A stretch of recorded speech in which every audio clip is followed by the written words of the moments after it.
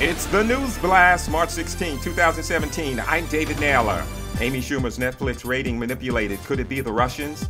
Prince's ex-wife talks about the drugs she never saw. Rihanna acts like she wants to act in a movie musical. Leah Remini brings it with a second season expose on Scientology. Trump budget release, military good to go. Trump challenges fuel standards. Trump to appeal travel ban ruling. 1,000 more U.S. troops going to Syria. Israel bombs the Gaza Strip. Taiwan purchasing more U.S. weapons. Third episode of Kalief Browder ad on Spark TV, produced by JayZ.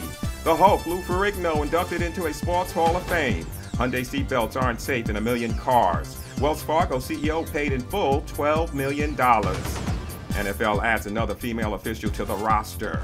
NCAA March Madness insanity in full effect.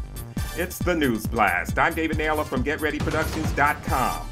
Visit my Patreon page and support the future of Get Ready Productions. Continue to like, comment, and share my videos. The News Blast airs Monday through Friday at 6 p.m. Eastern Standard Time. See you tomorrow.